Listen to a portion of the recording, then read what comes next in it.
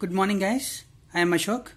Today we are going to learn about modulation index and its types. మనం last క్లాస్లో చెప్పుకున్నాం modulation index అనేది signal యొక్క transmission quality గురించి చెప్తుంది అని చెప్పాం.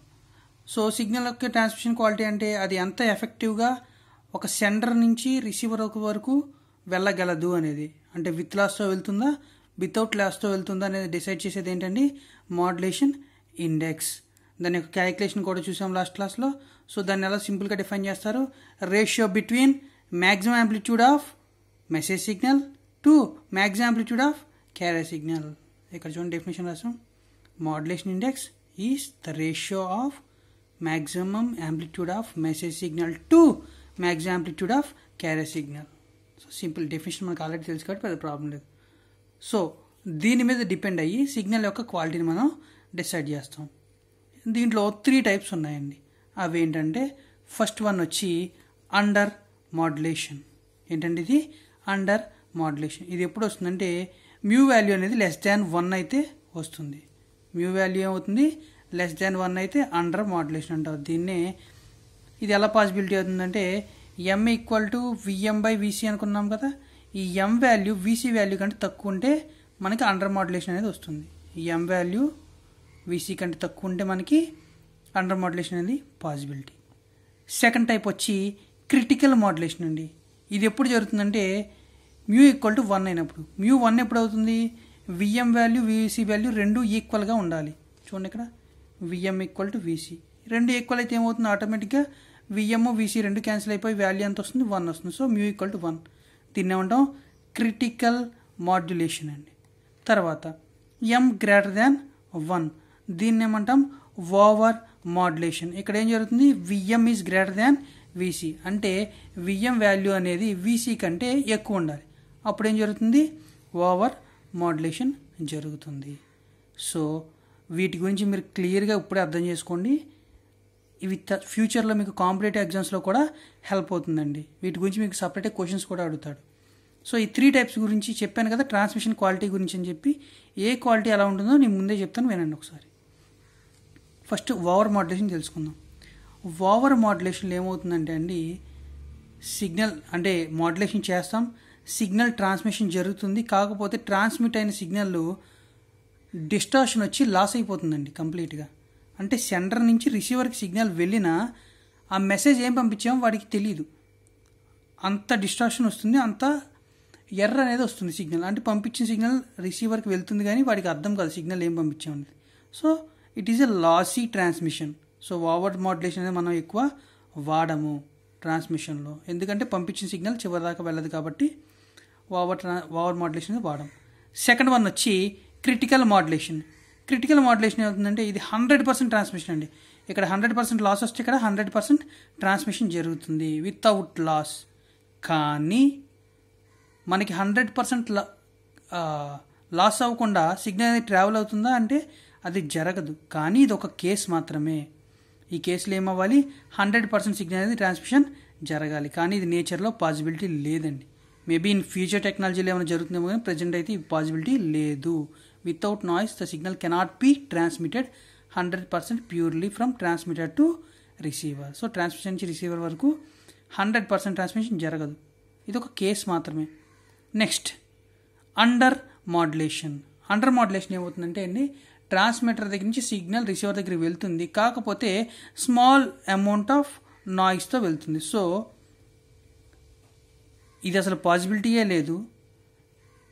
దీంట్లో సిగ్నల్ పంపిస్తే రిసీవర్ వరకు వెళ్తుందో లేదో డౌటు. ఇదైతే సిగ్నల్ పక్కాగా వెళ్తుందండి అండర్ మాడ్యులేషన్లో, కానీ స్మాల్ అమౌంట్ ఆఫ్ నాయిస్ అనేది యాడ్ అవుతుంది, అంతే ప్రాబ్లం. సో మనం మేజర్గా వాడేది ఏంటంటే ఈ 3 టెక్నిక్స్లో మనం వాడాలంటే for effective transmission we are using under modulation అండి. గుర్తుపెట్టుకున్నానా, ఎఫెక్టివ్ ట్రాన్స్మిషన్కి ఏం వాడతాం, అండర్ మాడ్యులేషన్. ఎక్కువ నాయిస్ ఎక్కడ యాడ్ అవుతుంది, ఓవర్ మాడ్యులేషన్. అసలు నాయిస్ లెస్ మాడ్యులేషన్ ఏంటి, క్రిటికల్ మాడ్యులేషన్. సో దీని గురించి తెలుసుకుందాం సపరేట్గా. Over modulation చెప్పాముగా. ఓవర్ మాడ్యులేషన్ అంటే ఏమవుతుంది, లాస్ అనేది అపియర్ అవుతుంది. ఎక్కడ అపియర్ అవుతుందంటే Vm అనేది Vc కంటే ఎక్కువ ఉన్నప్పుడు. Vm అంటే message signal amplitude will be greater than carry signal amplitude. అప్పుడు ఏమవుతుంది, మ్యూ వాల్యూ అనేది గ్రేటర్ దెన్ 1 అవుతుంది. ఇక్కడ ఏమవుతుంది, నార్మల్గా మనం చూసే సిగ్నల్ అనేది ఇలా వెళ్తుందండి. ఇక్కడ ఏమైనా ఫ్లిప్ ఓవర్ వచ్చిందా, రాలేదు. ఇక్కడ చూడండి, వచ్చిన సిగ్నల్ ఇలా వెళ్లకుండా దాని ఆరిజిన్ దాటి పైకి వెళ్ళిపోయింది. అంటే నెగిటివ్ నుంచి పాజిటివ్కి వెళ్ళింది, పాజిటివ్ ఏమో నెగిటివ్కి వచ్చింది. ఈ టైంలో ఈ పార్ట్ అంతా మనకి ఉన్న మెసేజ్ అంతా లాస్ అవుతుందండి. దీన్నే ఎన్వలప్ డిస్టార్షన్ అంటారు.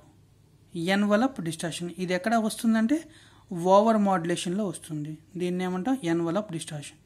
దీనివల్ల ఏమవుతుంది, సిగ్నల్ క్వాలిటీ అనేది చాలా పూర్గా ఉంటుంది.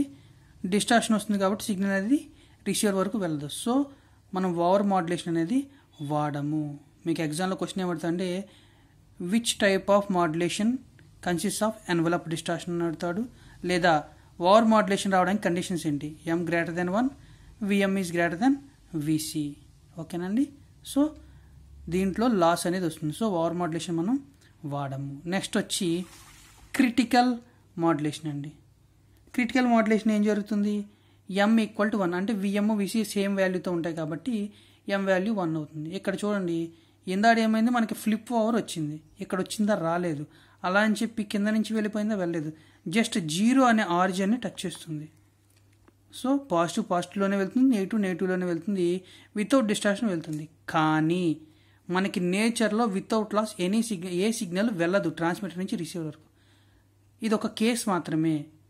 ఓకే, ఇది పాజిబిలిటీ అయితే అసలు మనకి నాయిస్ అనేది రాదండి ఏ కమ్యూనికేషన్ చేసినా. సో ఇది మనకి పాసిబిలిటీ లేదు, కానీ ఇలా జరిగితే 100% ట్రాన్స్మిషన్ అనేది జరుగుతుంది. సో ఒక దాంట్లో లాస్ వచ్చింది, ఇంకో దాంట్లో లాస్ అసలు లేదు, కానీ నేచర్లో పాసిబిలిటీ లేదు ఈ కేస్. సో దీన్ని ఏమంటాం, నో లాస్ అపియర్. ఎందుకంటే 100% ట్రాన్స్మిషన్ జరుగుతుంది కాబట్టి 100% modulation, no loss appear, no noise present. So పంపించిన సిగ్నల్ యాక్సిస్ వెళ్ళిపోతుంది. ఫస్ట్ కండిషన్లో ఏమైంది, నాయిస్ ఎక్కువ యాడ్ అవుతుంది కాబట్టి సిగ్నల్ అనేది డిస్టార్షన్ వస్తుంది. ఈ కేసులో ఏమైంది, నాయిస్ అసలు ఉండదు, సో సిగ్నల్ మనం ట్రాన్స్మిట్ చేసుకోవచ్చు, కానీ ఇది నేచర్లో పాసిబిలిటీ లేదు. ఇక లాస్ట్ వన్ ఏమొచ్చింది, అండర్ మాడ్యులేషన్. అండర్ మాడ్యులేషన్లో ఏమవుతుందంటే small amount of noise add అవుతుందండి. ఈ స్మాల్ అమౌంట్ ఆఫ్ నాయిస్తో సిగ్నల్ అనేది ఎఫిషియెంట్గా ట్రాన్స్మిషన్ కూడా జరిగిపోతుంది. ఓకేనా. ఈ పార్ట్లో ఏమవుతుందంటే మనం కంపేర్ టు అంటే మనం ఓవర్ మాడ్యులేషన్లో ఏం చేసాం, సిగ్నల్ని పంపించాం, కాకపోతే లాస్ అపియర్ అయింది. దీని ముందు కేసులో ఏమైంది, క్రిటికల్ మాడ్యులేషన్లో సిగ్నల్ మనం పంపించాం, కాకపోతే 100% ట్రాన్స్మిషన్ ఉంది, కానీ ఇది నేచర్లో పాసిబిలిటీ లేదు. ఆటోమేటిక్గా మనకు మిగిలిన కేసు ఏంటి, అండర్ మాడ్యులేషన్. ఈ కేసులో ఏమవుతుంది, సిగ్నల్ ట్రాన్స్మిషన్ ఎఫెక్టివ్గా జరుగుతుంది, కాకపోతే స్మాల్ అమౌంట్ ఆఫ్ నాయిస్ అనేది ప్రజెంట్ ఉంటుంది. వీటిని మనం రిమూవ్ కూడా చేసుకోవచ్చండి. డిమాడ్యులేషన్ చేసినప్పుడు ఈ నాయిస్ని మనం రిమూవ్ చేసుకోవచ్చు. ఆ డిమాడ్యులేషన్ ఎక్కడ జరుగుతుంది, రిసీవర్ సైడ్ జరుగుతుంది. సో దీనివల్ల అడ్వాంటేజెస్ చూడండి, స్మాల్ నాయిస్ ఈజ్ ప్రెజెంట్ అంటే చాలా తక్కువ నాయిస్ అనేది ప్రెజెంట్ అవుతుంది. మోర్ ఎఫిషియంట్ దాన్ ఓవర్ మాడ్యులేషన్. ఓవర్ మాడ్యులేషన్లో లాస్ ఎక్కువ వస్తుంది కాబట్టి దాని మీద చాలా ఎఫిషియెంట్గా వర్క్ అవుతుంది. యూజ్డ్ ఫర్ లో ఫ్రీక్వెన్సీ సిగ్నల్ ట్రాన్స్మిషన్. చాలా తక్కువ ఫ్రీక్వెన్సీ ఉన్న సిగ్నల్స్ని మనం ట్రాన్స్మిట్ చేయొచ్చు. మీకు అడిగే క్వశ్చన్ ఎలా ఉంటుందంటే which type of modulation we are using for effective transmission. అంటే ఏమవుతుంది, ఎఫెక్టివ్గా ట్రాన్స్మిట్ చేయడానికి ఏ టైప్ ఆఫ్ మాడ్యులేషన్ వాడతాం. దానికి మనం వాడేది ఏంటండి, అండర్ మాడ్యులేషన్. ఓకేనా. మనకి ఈ ప్రాసెస్ అన్ని, ఈ మాడ్యులేషన్ టెక్నిక్స్ అన్ని ఎక్కడ ఉపయోగపడతాయంటే యాంప్లిట్యూడ్ మాడ్యులేషన్ చేసినప్పుడు ఉపయోగపడతాయండి. ఓకేనా. సో ఎఫెక్టివ్ ట్రాన్స్మిషన్కి ఏం కావాలి, అండర్ మాడ్యులేషన్ కావాలి. లాస్లెస్ ట్రాన్స్మిషన్ అంటే క్రిటికల్ మాడ్యులేషన్ కావాలి. లాసీ ట్రాన్స్మిషన్ అంటే ఓవర్ మాడ్యులేషన్. దీనికి ఇంకో పేరు ఎన్వలప్ డిస్టార్షన్. ఓకేనండి. So thank you.